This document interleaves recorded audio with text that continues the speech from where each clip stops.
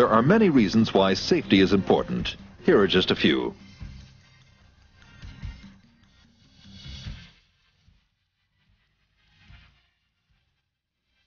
Where safety is concerned, nothing can take the place of knowledge. Knowing yourself, the machine, and the job site is the best way to avoid costly and potentially deadly accidents. In addition to understanding proper machine operation, you must be able to recognize situations which could lead to an accident, injuring yourself or someone working with you. This presentation discusses basic safety rules and instructions associated with the operation of case loader backhoes. Although it contains many valuable safety guidelines, it should not be treated as the only source for loader backhoe safety information. The Machine Operator's Manual is your primary guide for safe operation. Another excellent source is the Loader Backhoe Safety Manual, produced by the Equipment Manufacturers Institute. Also, many attachments have a separate manual. You will see this safety alert symbol throughout this presentation, as well as in various manuals and on machine safety signs. It identifies important safety messages. When you see it, be alert to the possibility of serious injury or death. Always follow the instructions in the safety message. A good safety program starts with a thorough understanding of the loader backhoe you will be operating. It is essential that you know the purpose of all controls, gauges, and indicators, as well as speed range, steering characteristics, turning radius, and operating clearances. Each workday should begin with a visual inspection of the machine. Look for broken, worn, damaged, or missing parts. Check the tires for cuts or bulges. Inspect the hydraulic system for leaks.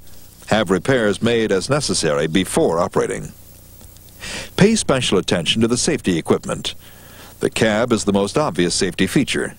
The structure provides falling object protection, or FOPS, and rollover protection, or ROPS. The FOPS and ROPS should never be removed or modified. Safety equipment includes seat belts, lights, horn, guards or shields, mirrors, and backup alarm. Do not wear loose-fitting clothing or anything else that may catch on controls or in moving parts. Job conditions may require you to wear other protective clothing and/or personal safety devices. You may need a hard hat, safety shoes, safety glasses, goggles or a face shield, heavy gloves, hearing protection, reflective clothing, wet weather gear, or a respirator or filter mask. When getting on the loader backhoe, face the machine. Use the grab handles and steps, maintaining a three-point contact at all times. Never use the steering wheel or control levers as a handhold. Adjust the seat and always fasten the seat belt or operator restraint. Adjust for snugness across your hips. Take time to read any safety signs and instructional decals on the cab, on other areas of the loader backhoe, and on any attachments. This information is important and will help you avoid situations which could result in serious injury or death. Before starting the machine, make sure the parking brake is engaged and that all controls are in the neutral or park position. Also, make certain the area is clear of all bystanders. Then, start the machine following the instructions in the manufacturer's manual. Never attempt to start the engine unless you are sitting in the operator's seat with the seat belt fastened. Never attempt to start the engine by shorting across the starter terminals. The machine may start in gear and could move unexpectedly, causing injury or death to anyone on the machine or in its path. Once the engine is running, test the engine speed control. Operate each equipment control lever to make sure all are functioning correctly. Operate the transmission control to ensure correct operation in forward, neutral, and reverse. Check the parking brakes and service brake according to the manufacturer's manual. Test the steering, right and left, while moving slowly. If any problems are encountered, do not continue to operate the machine. Have the machine repaired as required. When traveling on a job site, take it slow and easy, so you have complete control of the loader backhoe at all times. Yield the right-of-way to loaded machines, and maintain a safe distance from all machines. Carry the bucket low for maximum stability and visibility, but make sure there is adequate ground clearance to avoid fixed objects like manhole covers. And make sure the backhoe is in the transport lock position. Avoid rough terrain or unstable surfaces if possible. Avoid traveling across steep slopes. Proceed straight up or straight down the slope. When traveling downhill, stay in gear. Use the same gear range for traveling down a grade as you would for traveling up the grade.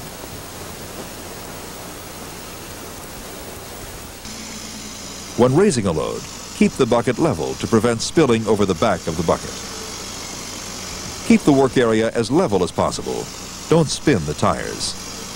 Use the loader bucket to backdrag occasionally to maintain a smooth working surface. Never carry riders or use the bucket for a work platform. A loader backhoe is strictly a one-person machine. Always look around before backing up or swinging an attachment. Make sure that everyone is in the clear. Never lift, move, or swing a load over anyone. And never allow anyone to reach under or stand under raised lift arms. Use extreme caution when working along the top of a bank or slope. Drive slowly and keep away from the edge. It could collapse or a slide could occur. When working at the base of a bank or overhang, be alert for such dangers as rock or earth slides or a cave-in. Before operating the backhoe, make sure the area is clear of all persons. Make sure the work site is reasonably level and sufficiently firm and stable to support the machine as it works. Engage the parking brake. Lower the front-mounted equipment to the ground. Be sure to shift the transmission controls to neutral. Then lower the stabilizers and level the machine as much as possible. Always follow the manufacturer's recommendations before you operate the backhoe. Several different control lever configurations exist. Be familiar with the machine you are operating. Here are a few safety guidelines that apply to all machines. Never operate the controls from the ground. Never enter or allow anyone else to enter the backhoe swing pivot area. Also, know the pinch points and rotating parts on the machine and loader. Never let anyone in or near the articulation joint or backhoe swing pivot area. The swinging boom could crush and cause serious injury or death. Before you dig, make certain you know the location of any buried gas lines, water lines, and cables in your work area. If you are unsure, call the digger's hotline in your area. Use extreme caution near overhead power lines. Follow all local, state, and federal OSHA regulations. Check clearances on any overhead lines. If possible, have power disconnected. Otherwise, use a signal person for guidance. Never dig under the machine or the stabilizers. This could cause a cave-in, and the machine could fall into the excavation.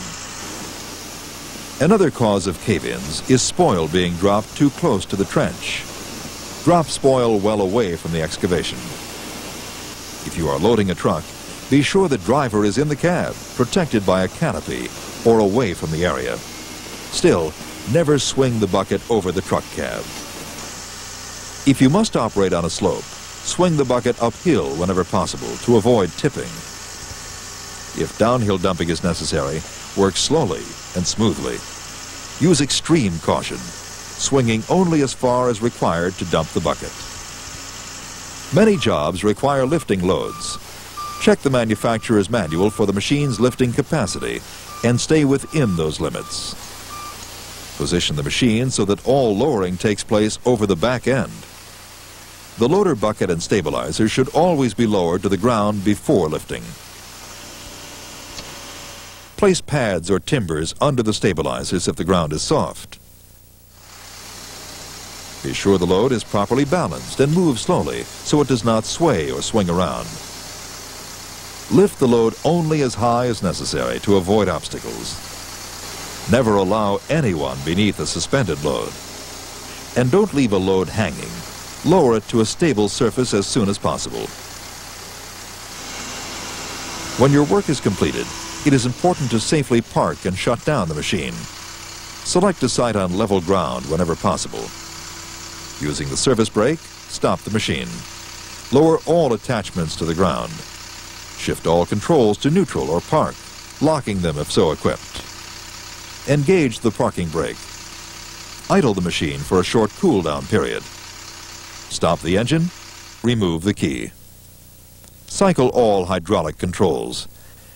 If you must park on a slope or incline, position the machine at right angles to the slope. Engage the parking brake before lowering the attachments to the ground. Then block the wheels.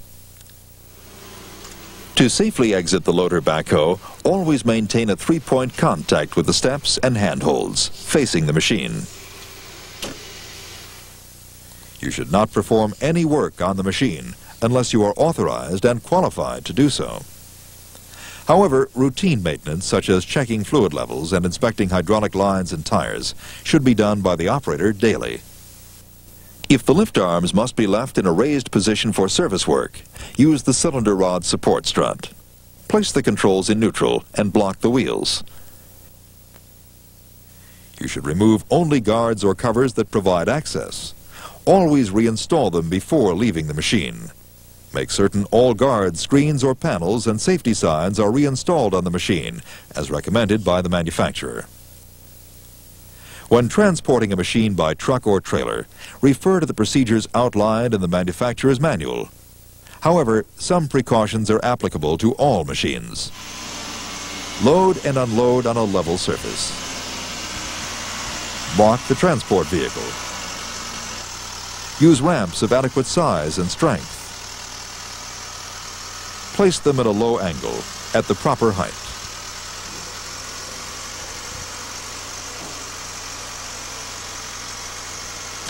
Chain and block the machine securely, including any attachments and parts not installed on the machine. Secure any attachments, both laterally and longitudinally. Note the combined width and height of the loader backhoe and the transport. This will allow you to avoid overhead and narrow obstructions. When driving over the road on public roads, make sure any clearance flags, all lights and warning signs are in place and visible. Place the loader bucket, backhoe, and stabilizers in the transport position. Observe all speed and traffic control signs. And finally, obey all local traffic regulations. For example, you may be required to have an escort. Becoming a proficient case loader backhoe operator requires knowledge, skill, and good judgment. Viewing this presentation is just one of the ways to work toward those goals. It is impossible to cover every situation you could encounter on the job, but by following good safety practices and using good judgment, you will protect yourself and those around you. Doing your job well and doing it safely is the mark of a professional.